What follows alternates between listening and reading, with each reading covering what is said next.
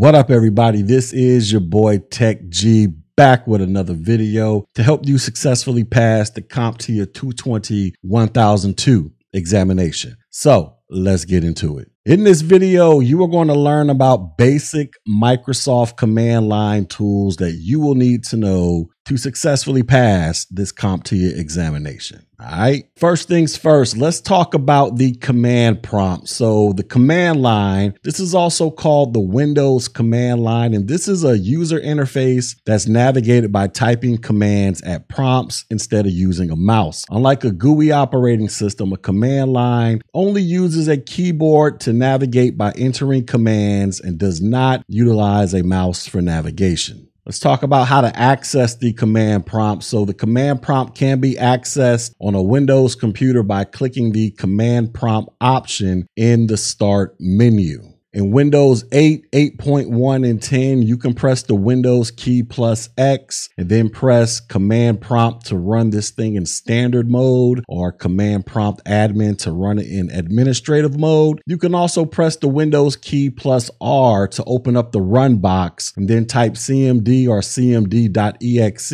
and then press OK, and that will get you access to the command prompt. Now, the command prompt is often used by technicians to do the following. It provides data recovery for systems that cannot boot manually. You can reinstall lost or corrupted system files. You can print file listings. You can copy, move, and delete data. And you can display or configure operating system settings from the command prompt. Let's talk about some of these basic Windows commands that you need to know. So first things first, you want to keep in mind that you can enter these commands as either lowercase, uppercase, or a combination of the two. The first group of commands we need to learn about are the navigation commands. So you have the dir, or the directory command, and this displays a list of current folders and files on a directory. You have the change directory command, or the cd command, and this changes the working directory that you are currently working up out of. And then you have the cd ...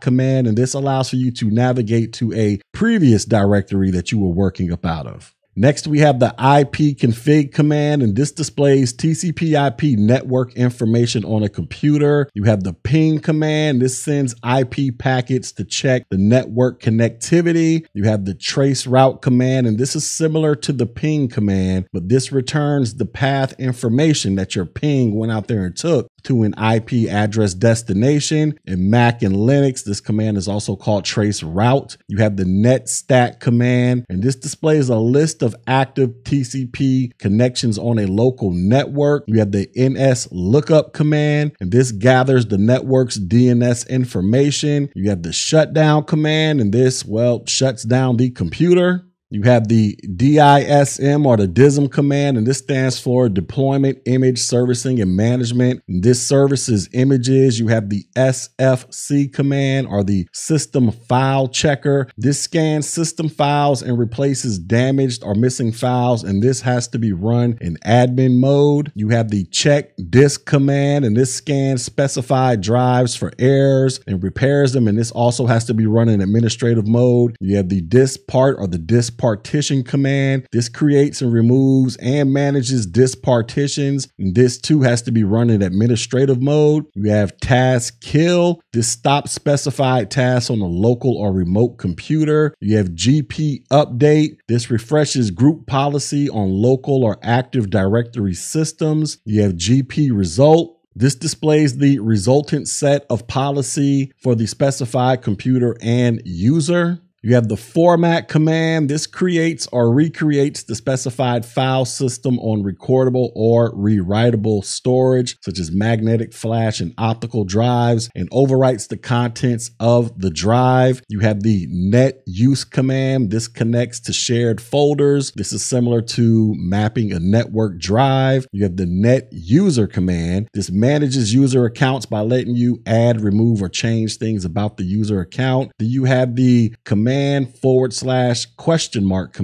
and this displays help for a specified command that you are going to type in those parentheses or those brackets right there. Then we have the copy command, and this copies one or more files to another folder or drive. You have the XCopy command. This copies one or more files and folders to another folder or drive. You have the RoboCopy, or the robust file copy, and this copies or moves files and folders. Now let's talk about some of the advantages of the XCopy command. So the XCopy command, this can be used in place of the copy command to do the following things. It can provide for faster operation on a group of files. So XCopy reads the specified files into RAM before copying them to their destination. It can create folders as needed by specifying a destination folder name in the XCopy command line. This will create a destination folder if needed. And then XCopy can be used as a backup utility. This could be used to change the archive bit from on to off on files to allow XCopy to be used in place of commercial backup programs. And then we have the RoboCopy command, and this functionally replaces the XCopy command with more options, such as it has the capability to tolerate pauses in network connections. It has the capability to mirror contents of the source and destination folders by removing and copying files. It has the capability to perform multi-threaded copies for faster copying on multi-core PCs. It can log copy processes, and it can list or copy files matching specified criteria, including minimum file sizes. All right, so in summary, we have just talked about some of the basic Microsoft command line tools that you need to know to pass the CompTIA A+ 220-1002 examination. Now, if you felt like you've gotten something valuable out of this information, go ahead and hit the like button, share button, drop a comment, but most importantly, subscribe to this channel. Also, go check out my website so that you can get read up on the latest and greatest to help you pass the CompTIA A+ 220-1002 examination. And until next video, ladies and gentlemen,